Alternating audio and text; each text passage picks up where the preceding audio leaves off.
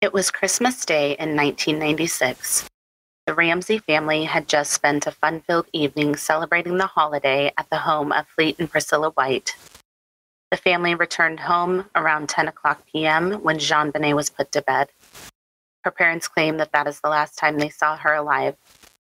The Boulder Police Department has interviewed more than 1,000 people in connection with the crime. However, the case remains unsolved to this day. My name is Ashton, and welcome to the Haunted Corner.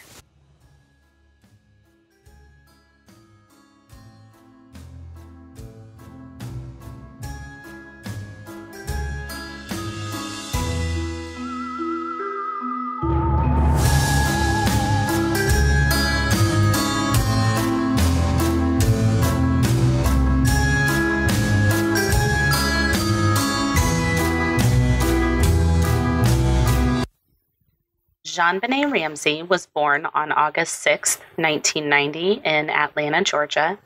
She was the youngest of two children born to John and Patsy Ramsey. JonBenet also had an older brother named Burke, who was 3 years older than she was. A little background on the parents. John Ramsey was born in Nebraska in 1943. In 1966, he joined the Navy as a Civil Engineer Corps officer. He met his first wife, Lucinda, while they were undergrads at Michigan State University. The two eventually married and welcomed 3 children before the marriage ended. And in 1992, one of John's daughters from his first marriage, named Elizabeth, was tragically killed in a car accident. Patsy was born in 1956 in West Virginia. She was an American beauty pageant winner, having won Miss West Virginia in 1977 at 20 years old. Patsy graduated from West Virginia University in 1978 with a BA in journalism. 2 years later, she married John, and the couple welcomed their son Burke in 1987 and their daughter JonBenet in 1990. Shortly after the birth of JonBenet, the family moved to Boulder, Colorado into a 6,800 square foot home. John worked as the president of a computer software company called Access Graphics at the time. The family owned 2 private jets, a yacht, and a holiday home in Michigan, and their net worth in 1999 was reported to be $6.4 million. Following her mother's training and influence, JonBenet began to compete in children's beauty contests at an early age. She would go on to win several titles, including the Colorado State All-Star Kids Pageant, Little Miss Charlevoix, America's Royal Tiny Miss, Miss Colorado Sunburst, and Colorado's Little Miss Christmas. On December 26, 1996, the family was planning on catching an early flight to Michigan, which is where their vacation home was. Patsy awoke around 5:30 a.m. to prepare breakfast for the family, and as she made her way to the kitchen, she discovered a note on the back staircase addressed to John, which outlined the details of a ransom demanding $118,000 for the safe return of their daughter, JonBenet. Now, keep the amount of this ransom in the back of your mind because it will come back later. It is a very specific amount. The note would also go on to encourage the Ramseys not to call the police, and it stated that the kidnappers would be in contact between 8 and 10 a.m. that day with the next steps. Patsy immediately ran to JonBenet's room, threw open the door, and quickly noticed that JonBenet was indeed missing. Around 5:52 a.m., Patsy called 911 and was quickly put into contact with one of the dispatchers named Kimberly Archuleta. The call itself is so heartbreaking to listen to. Patsy is hysterical, and she states, "We have a kidnapping," and then she begs the dispatcher to send the police and to hurry. Police were dispatched to the home, and it's mentioned that when Patsy went to hang up the call, she didn't actually hang up, and the line remained connected while the dispatcher, Kimberly, continued to listen. At that point, Kimberly states that she could hear faint voices, and it sounded like there was more than one person in the room whispering. She believed that she heard what sounded like a voice saying, quote, "We called the police, now what?" End quote. She also believed that there were 3 voices in the room, like I mentioned.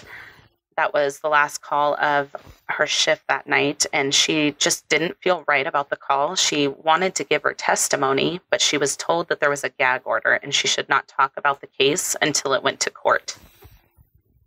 In 1997, the 911 call was eventually sent to the U.S. Secret Service and then on to the FBI for audio enhancements, but they were unable to decipher any other voices. Eventually, the tape was sent to the Aerospace Corporation for enhancement and review by experts. They were able to enhance the tape so much that they claimed that they could hear words being said. And they also claimed that there were 3 separate voices. And it's said that there is a deeper voice saying, quote, "We're not speaking to you," end quote. A female voice, thought to be Patsy, saying, "Help me, Jesus." And then a third voice saying, "Well, what did you find?" Or, "What did you do?" Now back to the ransom note. It was 2.5 pages long, and this is what it said. "Mr. Ramsey, listen carefully. We are a group of individuals that represent a small foreign faction. We do respect your business, but not the country that it serves. At this time, we have your daughter in our possession. She is safe and unharmed, and if you want her to see 1997, you must follow our instructions to the letter. You will withdraw $118,000 from your account. $100,000 will be in $100 bills, and the remaining $18,000 will be in $20 bills. Make sure that you bring an adequate size attaché to the bank. When you get home, you will put the money in a brown paper bag. I will call you between 8 and 10 a.m. tomorrow to instruct you on the delivery. The delivery will be exhausting, so I advise you to be rested. If we monitor you getting the money early, we might call you early to arrange an earlier delivery of the money and hence an earlier delivery pickup of your daughter. Any deviation of my instructions will result in the immediate execution of your daughter. You will also be denied her remains for proper burial. The 2 gentlemen watching over your daughter do not particularly like you, so I advise you not to provoke them. Speaking to anyone about your situation, such as police, FBI, etc., will result in your daughter being beheaded. If we catch you talking to a stray dog, she dies. If you alert bank authorities, she dies. If the money is in any way marked or tampered with, she dies. You will be scanned for electronic devices, and if any are found, she dies. You can try to deceive us, but be warned that we are familiar with law enforcement countermeasures and tactics. You stand a 99% chance of killing your daughter if you try to outsmart us. Follow our instructions, and you stand a 100% chance of getting her back. You and your family are under constant scrutiny as well as the authorities. Don't try to grow a brain, John. You are not the only fat cat around, so don't think that killing will be difficult. Don't underestimate us, John. Use that good Southern common sense of yours. It is up to you now, John. Victory. SBTC. The ransom of $118,000 is the same amount of a Christmas bonus that John had received from his job that year. Eventually, the handwriting from the ransom note was compared to both John and Patsy's handwriting samples, and John was pretty quickly ruled out. It is noted, however, that Patsy's handwriting had over 200 similarities with the ransom note. The note was written on a notepad that was found in the home, and there were also 2 practice notes found in the home as well. I did watch a documentary where they practiced writing out the note in its entirety, and it said that it took over 21 minutes to write it out. So whoever wrote the ransom note was in the house at the time writing the note, so they were in there for quite a while. Eventually, a federal court ruled it highly unlikely that Patsy had wrote the note, citing 6 handwriting experts. Within 3 minutes of the 911 call, 2 officers responded to the scene, including Officer Rick French. Patsy told Officer French that she had gone to JonBenet's bedroom and saw that she was not in her bed, and then went downstairs and found the ransom note, which is not what she had initially said. Initially, she said that she went downstairs, found the ransom note on the back staircase, and then went to JonBenet's room and found that she was missing. So there's definitely a lot of conflicting statements that have been made. Officers then searched the home, and there appeared to be no signs of forced entry into the home, and nothing seemed to be out of place. Officer Rick French searched the basement before coming across a door that had a wooden latch on it. He claims that he never opened the door, and he went back upstairs. Now, if there is a missing child, why would you not search every single nook and cranny of that house? He eventually would go on to say that since it was a kidnapping, they didn't think that she was in the house. Okay, I guess I understand that, but isn't it your job to figure out if she is in the house? Wouldn't that be your first step? Now, this was the only murder in that area of Boulder, Colorado that year. So the police department was just not prepared to handle the situation at all. Only JonBenet's bedroom was blocked off from entry to prevent further contamination. The rest of the house was left open. And there was a lot of contamination of the scene, and we'll get to it. After Patsy contacted the police, she called their friends, Fleet and Priscilla White, who also rushed over to the house, and they arrived shortly after the police arrived. According to the parents, Burke never woke up during the kidnapping event, and he had to be woken up later in the morning, which raises questions for me about why weren't they thinking about Burke's safety during this time? If they knew that their daughter had been kidnapped, wouldn't you want to make sure that your son was in a safe place as well? Wouldn't you want him right by your side, not out of your sight? Eventually, Fleet would take Burke over to his house to get him away from the scene, and then he returned to the scene after that. So at that time, we had the Ramseys, the Whites, the police at the scene, and there is no attempt made to secure the crime scene. Police and friends and family are casually walking through the home, picking up items, and potentially destroying so much evidence.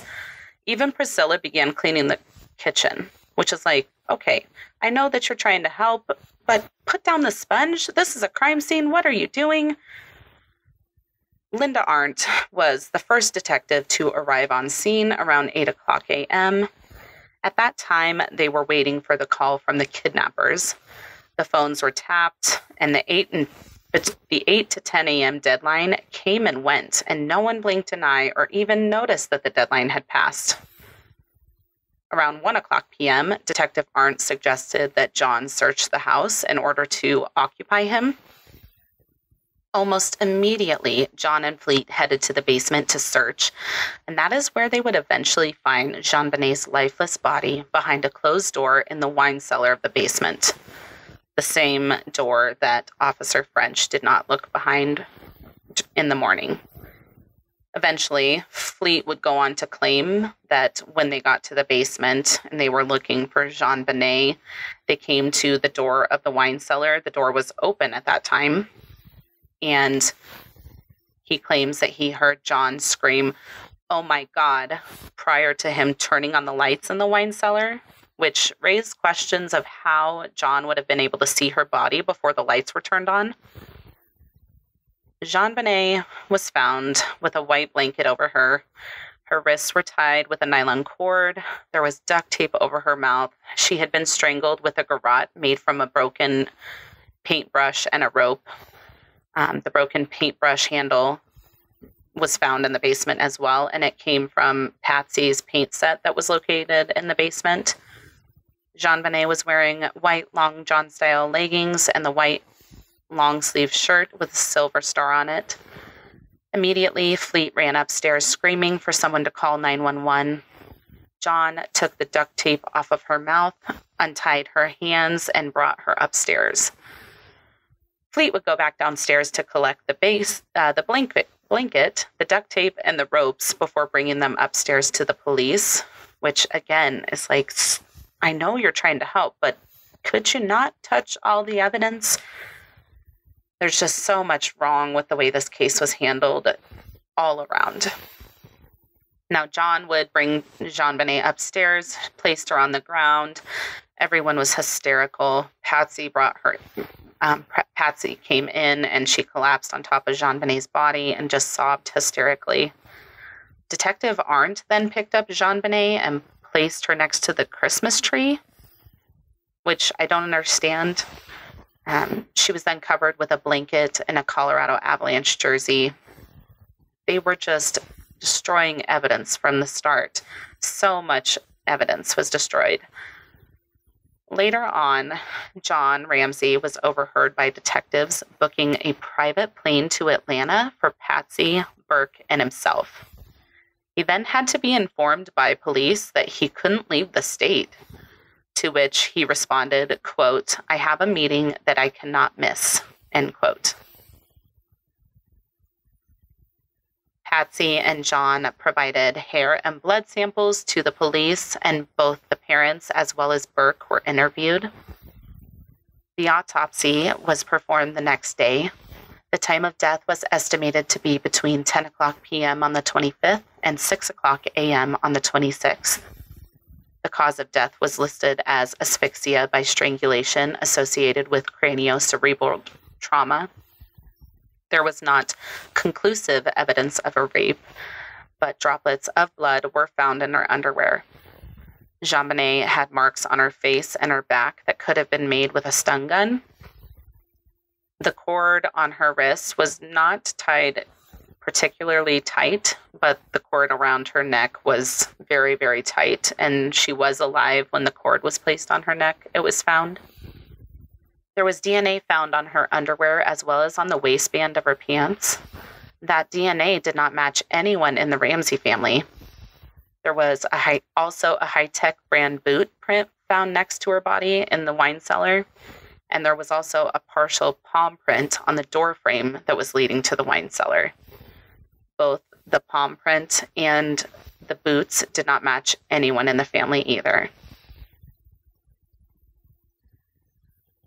The family traveled to Georgia after the autopsy and refused to speak to the police. They hired a team of lawyers as well as a press team. JonBenet was buried on December 31st, 1996 in Georgia. The very next day, the parents went on CNN to speak to the public, claiming that there was a killer on the loose. Patsy is heard saying, quote, "Keep your babies close to you. There's someone out there," end quote. The mayor of Boulder, Leslie Durgan, went on to deny that there was any danger to the public and that that was an isolated case. Fleet White eventually wrote a 14-page open letter to the press in which he specifically took aim at the Ramseys. He said, quote, "The people of Colorado are entitled to be frustrated and angry with those public officials and other persons who have brought this case to its current status. We must be mindful, however, of the first cause of the investigation's failure. The refusal of John and Patsy Ramsey to cooperate fully and genuinely with those officially charged with the responsibility of investigating the death of their daughter, JonBenet," end quote. Now we're going to get into some of the theories. The most widely disputed theory of them all is that there was an accident with the brother Burke and something happened in which he hurt JonBenet, and then the parents covered it up for him. That's the theory. Now, Burke was having some issues at 9 years old. His sister was getting most of the attention, and he had to fight for attention in some pretty unconventional ways. He was acting out by smearing feces on items in the house, including JonBenet's Christmas presents. So clearly, he wasn't doing great. And he also had accidentally hit her in the face with a golf club, which had caused a scar under her eye. And Patsy even looked into plastic surgery for JonBenet because of it. Now, along with this theory, there are two specific pieces of evidence that are called into play to support this theory. One of them is the flashlight, and the other is the pineapple. The Ramseys had a flashlight, a huge black flashlight that was normally kept in a kitchen drawer. But in one of the crime scenes, it was noticed that it was sitting on the counter. In the crime scene photos, there's also a bowl of pineapple with a spoon in it. And the bowl and spoon only had Burke and Patsy's fingerprints on it. But neither of them remember anyone eating pineapple that night when they got home or at the Christmas party. Nothing. No one could remember what happened with that. But during the autopsy, it was noticed that there was fresh pineapple in JonBenet's stomach, meaning that she had to have eaten it somewhere near the time of her death. So the theory is that maybe Burke was having a midnight snack and JonBenet woke up and came downstairs, maybe took a bite of the pineapple. He got upset, hit her with the flashlight, and then that was that. Maybe the parents covered it up. That is the theory. Now, the CBS documentary called The Case of JonBenet Ramsey leaned really heavily into the Burke theory, and he ended up filing a $750 million defamation lawsuit against CBS, as well as Dr. Werner Spitz, who was a forensic pathologist who was quoted on the series and who also repeated his accusation against Burke on a Detroit radio show. That lawsuit was eventually settled for an undisclosed amount. The next theory is the intruder theory.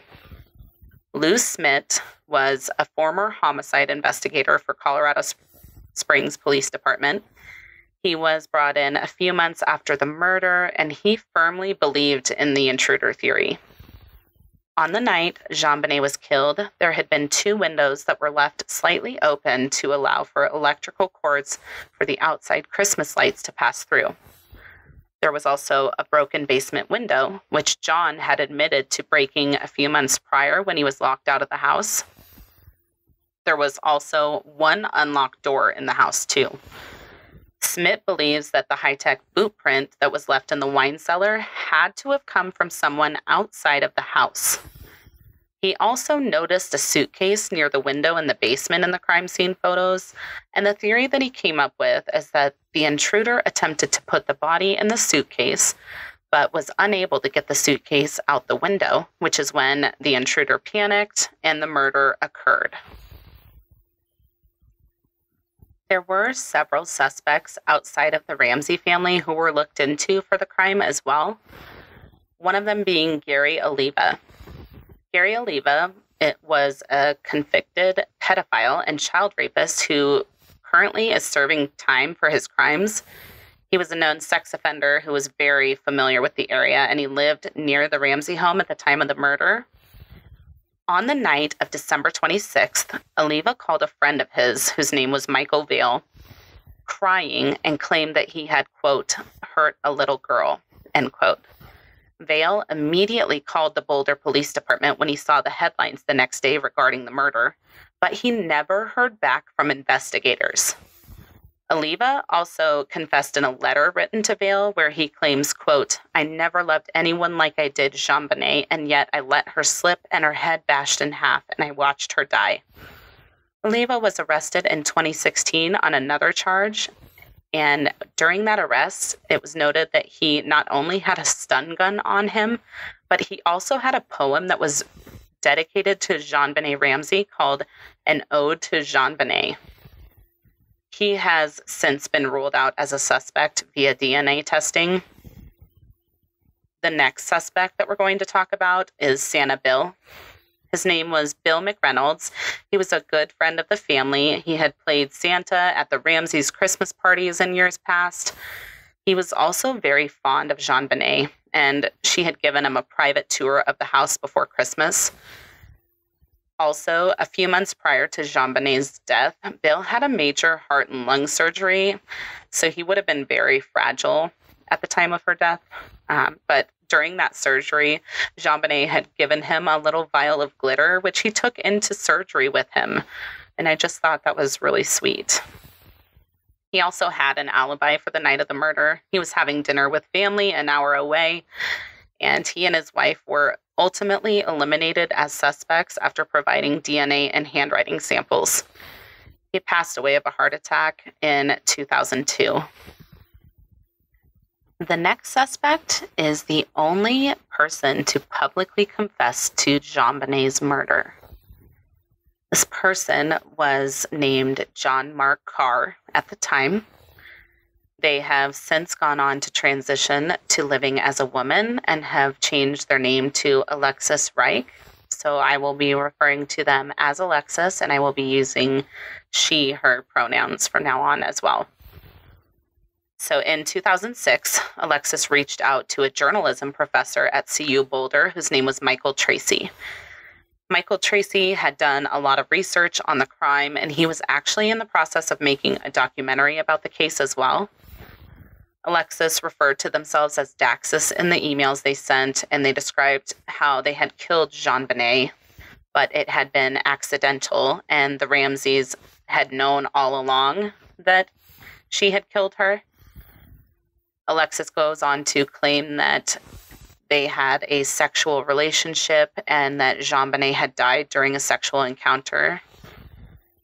Eventually, Alexis would go on to confess on the phone with Michael Tracy, and police were able to trace Alexis's location back to Bangkok, Thailand, where they were living after facing child pornography charges.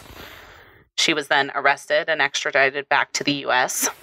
The DEA proceeded with a DNA test comparing Alexis's DNA with the DNA that was found in JonBenet's underwear from the night of the murder. On August 29th, 2006, the DA at the time, Mary Lacey, held a press conference where it was revealed that the DNA did not match and the case would not be moving forward. There was no evidence connecting Alexis to the scene. The only thing that connected them was their own confession. So why would you confess to a crime that you did not commit? Alexis was eventually released from custody, and the child pornography charges were dropped due to lack of evidence, and she fled the country again. The interview with this person is bizarre, and if you are interested in checking that out, there's an ID special called JonBenet, an American Murder Mystery, that covers that interview. The next suspect is a man named Michael Helgoth. This is a bit of an interesting one. Michael was an electrician who also worked at a junkyard. He had apparently completed work at the Ramsey home in the past, and it's also mentioned that there was a possible property dispute with the Ramseys. John Kennedy is a man who owned the junkyard where Michael worked. He remembered that Michael had mentioned a job around Christmas where he claimed he and his friend would be making $50,000 to $60,000 each. However, in January, when John had asked Michael about the job and how it went, he said it didn't go through. Michael had a record of sexual assault on a minor after a girlfriend found him naked under the covers with her child. He also, at one point, had mentioned that he wanted to know what it would be like to, quote, crack a human skull, end quote. He also owned a pair of high-tech boots similar to the boot print found at the scene, and he also had a stun gun similar to the one used in the murder of JonBenet. Now, 2 days after a press conference where the DA stated that they were closing in on the murderer, Michael Helgoth died by suicide. Now, there is an A&E special called Hunting JonBenet's Killer, The Untold Story, in which there's a prisoner whose name is Bernice, and she claims to have information about a suspect whose name is Todd Foose. Now, Bernice is serving time for assaulting Todd Foose, so take this with a grain of salt.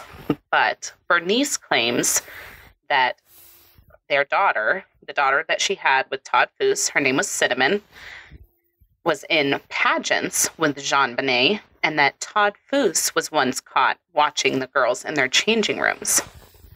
Bernice also mentioned that Todd would brag about how easy it was to break into homes. So could Todd have been the partner that Michael was going to do the job with around Christmas? It's claimed that Todd did know Michael and they were associates, so it's definitely a possibility. But eventually the two were both ruled out via DNA testing. The Boulder PD and the Boulder DA had very differing opinions on who committed the crime. Boulder PD would not deviate from their belief that Patsy Ramsey was responsible for the death of JonBenet, while the Boulder DA was looking heavily into the possibility that an intruder had committed the crime. By August of 1998, one of the 5 detectives that was leading the case, Steve Thomas, actually resigned from the Boulder PD because of the way the case had been handled. According to Thomas's resignation letter, there were many things that were being done that were raising red flags for him. Police reports, physical evidence, and investigative information were shared with the Ramsey's attorney. And during the investigation, evidence was brought to the DA's office only to have that evidence refused because it was, quote, insignificant, end quote. You know it's bad if people are resigning due to the way a case is being handled. According to JonBenet, An American Murder Mystery, in 2008, there was a re-examination of the articles of clothing that JonBenet was wearing using a new DNA technology called Touch DNA. This means that it's possible to get a DNA profile from items that a person has touched.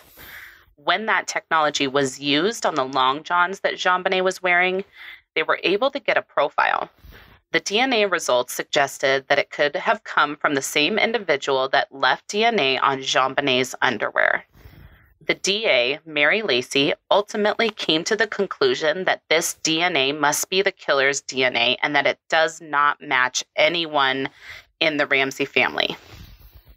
After that discovery, Mary would go on to write a letter to the Ramseys saying that an unidentified male's DNA was found on the clothing, as well as apologizing to the family for the scrutiny that they had been under. In 2013, news broke about something that had been hidden from the public previously. Contrary to what was released at the time, the grand jury had actually voted in 1999 to indict John and Patsy Ramsey on charges of abuse resulting in the death of a child and accessory to a crime.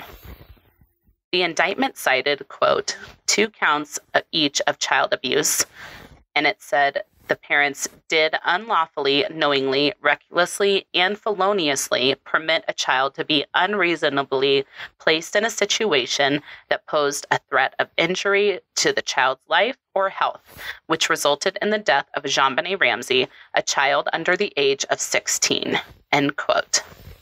The DA at the time, Alex Hunter, had kept the charges secret and decided not to prosecute. So why did they ask the grand jury to vote on it to begin with? When the news of the hidden information breaks, people were confused, and understandably so. According to Alex Hunter, he claims that there wasn't sufficient evidence to get a conviction. Some people believe that he wanted to protect the Ramseys in that case, though. Patsy Ramsey passed away on June 24, 2006, in Atlanta, Georgia, after battling ovarian cancer. She was buried next to her daughter JonBenet and her stepdaughter Elizabeth, and she passed away without knowing what happened to her daughter. And I honestly can't imagine anything worse. With that, I will leave you with a statement from the Boulder Police Department website. Quote, as of December 2021, the Boulder Police Department has processed more than 1,500 pieces of evidence related to the murder of JonBenet Ramsey. JonBenet was 6 years old when she was reported missing on December 26, 1996, after her family reported finding a ransom note inside their home in the 700 block of 15th Street. Her body was found in a basement room, and a later autopsy revealed the cause of death was strangulation. As of December 2021, that evidence has included the analysis of nearly 1,000 DNA samples. The BPD Major Crimes Unit has received, reviewed, or investigated more than 21,016 tips, letters, and emails, and detectives have traveled to 19 states to interview or speak with more than 1,000 individuals in connection to the crime. Thanks to the huge advancements in DNA technology, multiple suspects have been run through the system to check for matches. CBI has updated over 750 reference samples with the latest DNA technology. The Boulder Police Department works closely with CBI on future DNA advancements. Additionally, police have worked with CBI to ensure the DNA in the system can be compared correctly to new DNA samples that have been uploaded to ensure accuracy. That DNA is checked regularly for any new matches.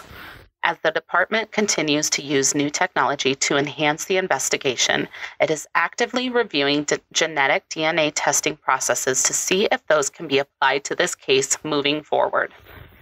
Anyone with information related to this investigation is asked to contact the Boulder Police Department tip line at 303-441-1974. Boulder's Most Wanted at bouldercolorado.gov or Northern Colorado Crime Stoppers at 1-800-222-8477 or www.nococrimestoppers.com. End quote. And I really hope that one day we're able to learn what really happened that night. This is one of those cases that's really stuck with me. I grew up in Colorado. I've heard about this case since day one. I was really young when it happened, very, very close in age to JonBenet.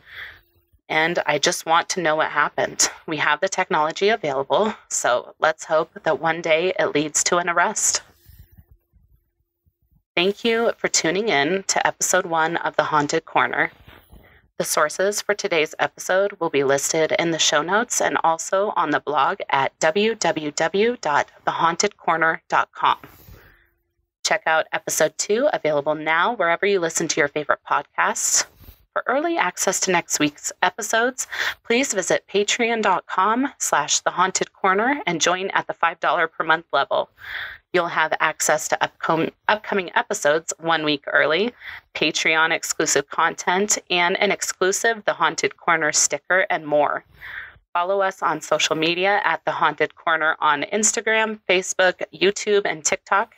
And if you have a case suggestion or a correction to anything I've said, please send it to thehauntedcorner@gmail.com or submit it through the website. Until next time, be kind and take care of yourselves and others. Bye-bye.